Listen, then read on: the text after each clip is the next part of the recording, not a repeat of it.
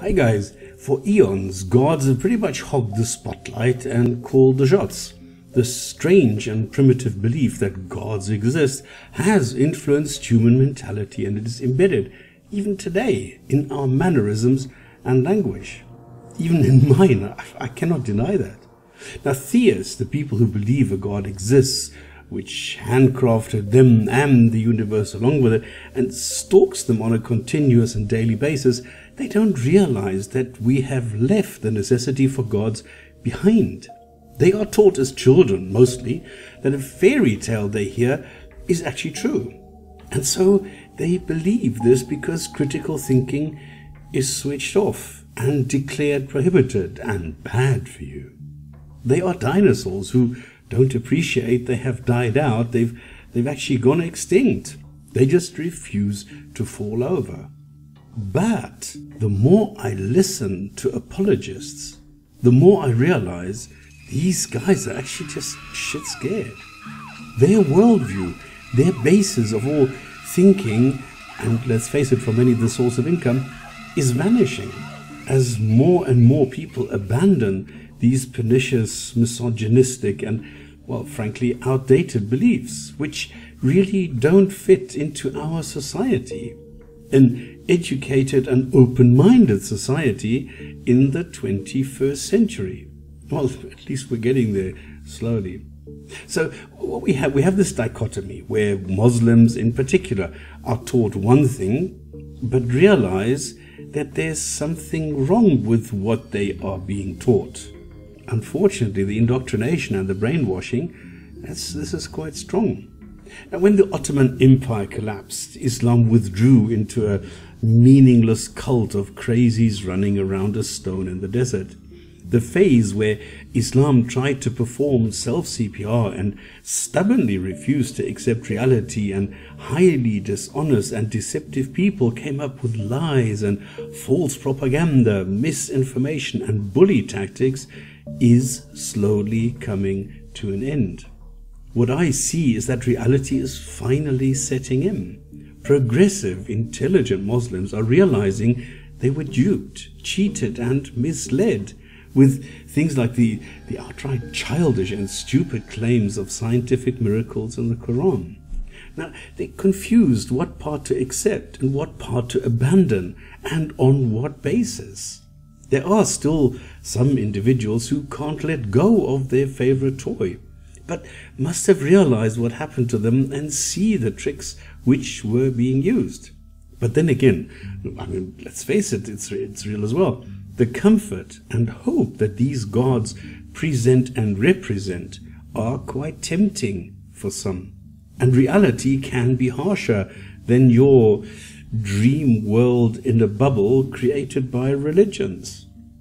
What is much more difficult is to admit that the entire ideology is just a giant sham, a castle in the sky with a foundation built on sand. Well, quicksand actually, which is slowly giving way and is swallowing Islam and all its claims. And now Muslims are getting scared. Many realize that the way of the Salafs, which some people still see as a way out, the original idea of Islam as a basis for a country run on the violent threats of a God and its Sharia, is not realistic and does not match what humans today represent.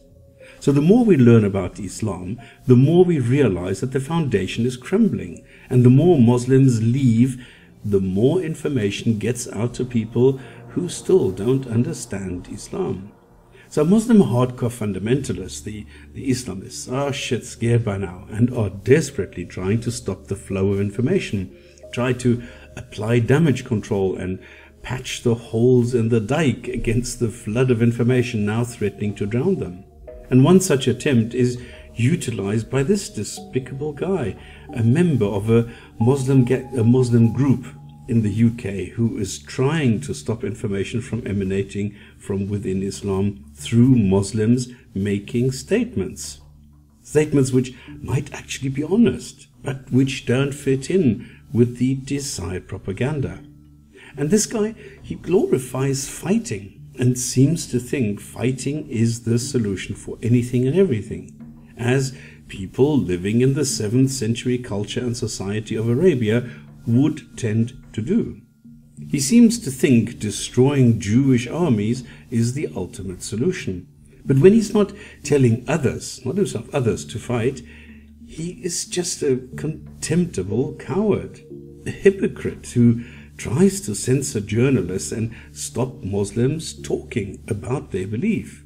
He is poop scared. Somebody might say something about, I don't know, about slavery or sex slaves or all the other despicable acts condoned in Islam, and even today practiced by some Muslims, today in the 21st century.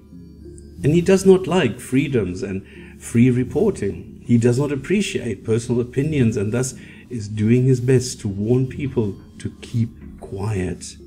In his blog, something a beard or something, he writes about a journalist who is apparently trying to talk to Muslims in the UK and find out what people following the doctrine of Islam are actually thinking.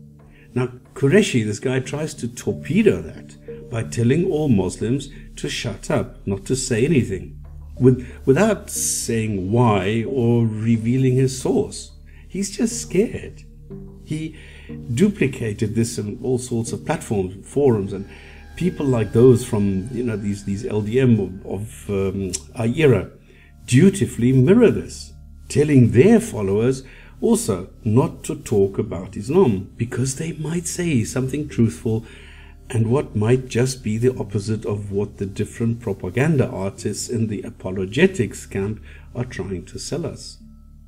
Come on, why not let Muslims speak? Why not speak the way it is commanded and propagated in the Qur'an?